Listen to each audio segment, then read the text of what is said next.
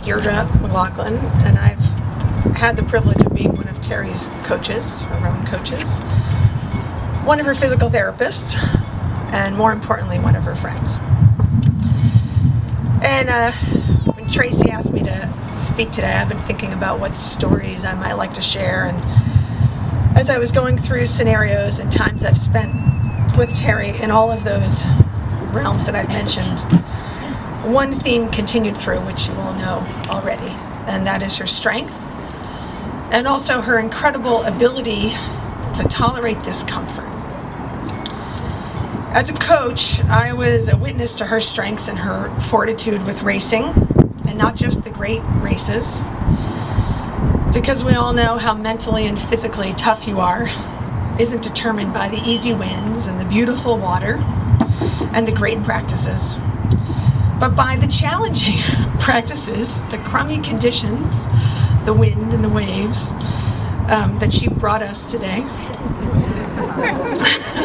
which she did. She brought those to us today. And the less than perfect race day conditions. Somehow I got to know Terri while she was rowing in Colorado. I think from one of my fellow BU alums. I was just talking to some of her teammates. And I realized she made an impression on me even then, before I was even her coach. As one of her physical therapists, I worked with her through a couple of tough shoulder injuries, and I don't think she'd mind me saying so, but Terri put down some really good scar tissue. And one day we were working through a session, and all my sessions are about an hour, so they're pretty long. And typically the patients and I have some pretty good communication. I look for some grimacing, some sighing, and I give them a break when they need a break, or we move to something different. So we're going along, and she had this super stiff shoulder, and she's doing great, saying, yeah, I'm fine, continue, so we continue. And when our session's over and she sits up, and she basically goes into shock. Never had that happen in 20 years.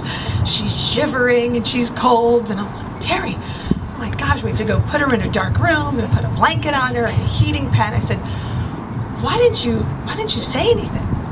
I said, it's okay. I really wanted to get better, and I could handle it.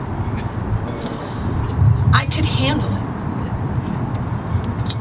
And everything she's gone through in the past 18 months or 2 years, all the procedures and surgeries and drugs, and even the last few days I was lucky enough to spend with her,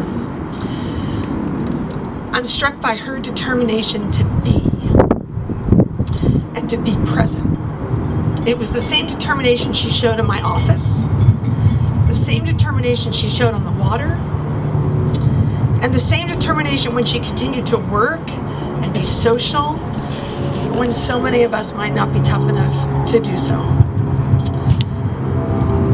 And I've also been thinking about this idea that one can lose a battle with cancer.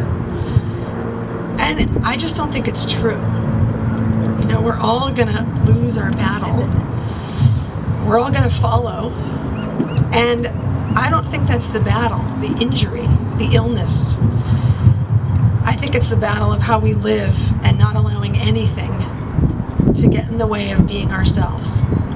Because it didn't stop Terri.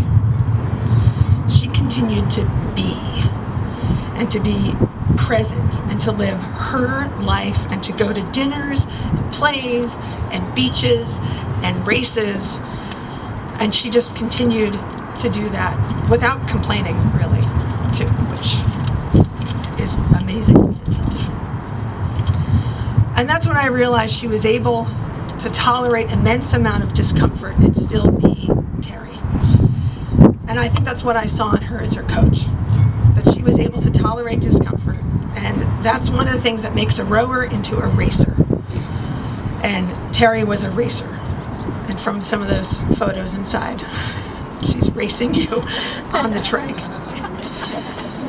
So I will have all of those memories, and also a particular bittersweet moment at Tracy and Mary's house those last few days.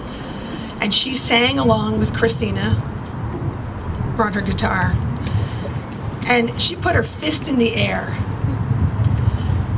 to tell us she was going to be there tomorrow. And she was.